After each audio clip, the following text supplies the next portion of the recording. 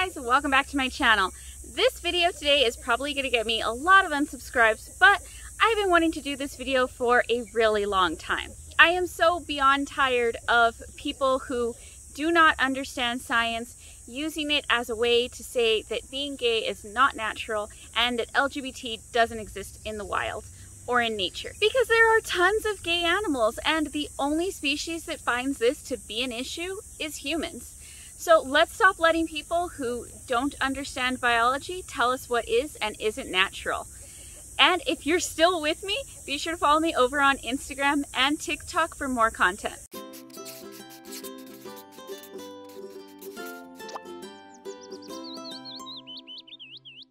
Animals have been observed across species showing homosexual behavior, and this is including insects to birds and, of course, mammals. Same-sex relationships are common in certain species, such as several different species of monkeys and apes. Penguins are famous for having one partner for life, and there are many documented same-sex couples, both in captivity and in the wild. Other species in which it's common include dolphins, lions, giraffes, and elephants. Conservatively, it has been argued that being gay is not natural and that intimacy is used only for reproductive purposes. However, that is not true. Studies show that bonobo, an African ape, engages in nearly 75% of non-reproductive activities. And while many people will argue that homosexuality can't exist in nature because then those animals would go extinct, the truth is actually the exact opposite. Gay animals and same-sex couples often raise babies that have been abandoned or orphaned. And here are some of my favorite same-sex couples. This year, Elmer and Lima, two male penguins at a zoo in New York, hatched their first baby. Penguins are probably the most well-known animal for having same-sex relationships because there are so many gay couples raising babies in zoos. But it doesn't just happen in zoos. This behavior has been documented in the wild since 1911. Same-sex couples will often steal eggs from other penguins and try to hatch them.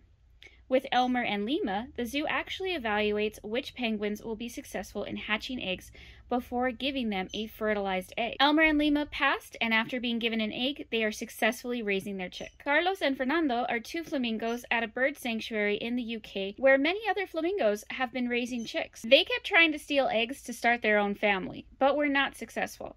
So when another pair abandoned their newly hatched chick, Carlos and Fernando were the perfect choice for adopting the new chick.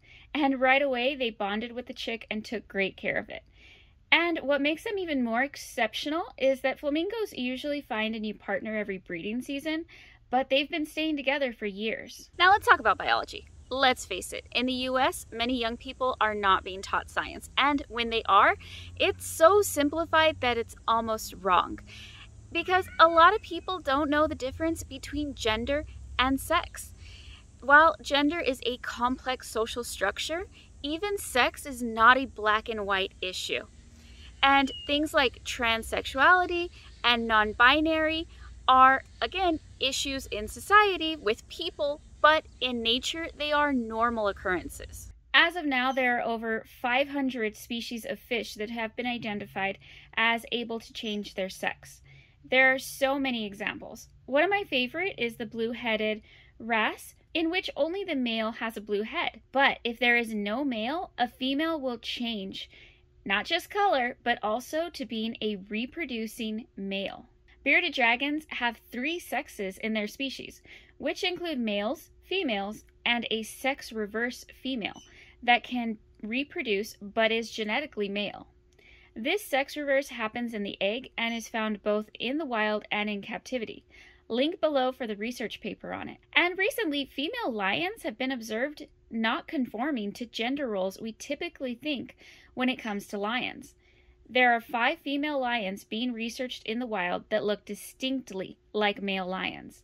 It's believed that they have high levels of testosterone and may be infertile. No one knows exactly why they look and act like males, but it could potentially have benefits to their pride. Changing gender roles and taking on behavior of the opposite sex is really common in animal species and maybe for a number of different reasons, including gaining an advantage and reduced competition, better access to territory, and improved mating opportunities. Here's one that many people are familiar with: chickens. When you're raising hens without a rooster, which is very common now in urban areas. Oftentimes, one hen will start changing to take on the role of the rooster, which includes not laying eggs and crowing. Roosters play a big role in flocks that's much more than just reproducing, and the hen takes on those important roles in the absence of a rooster, which is arguably a gender change and not a sex change.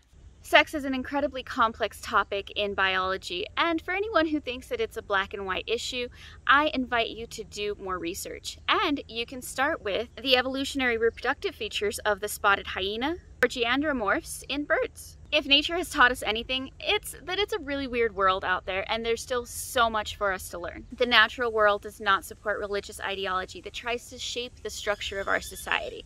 So tell people that if they're gonna be hateful, they cannot use science to try to justify it. Happy Pride Month, guys! Be sure to follow me over on TikTok and Instagram. I don't get to post a lot here on YouTube, but I am active almost daily over on Instagram.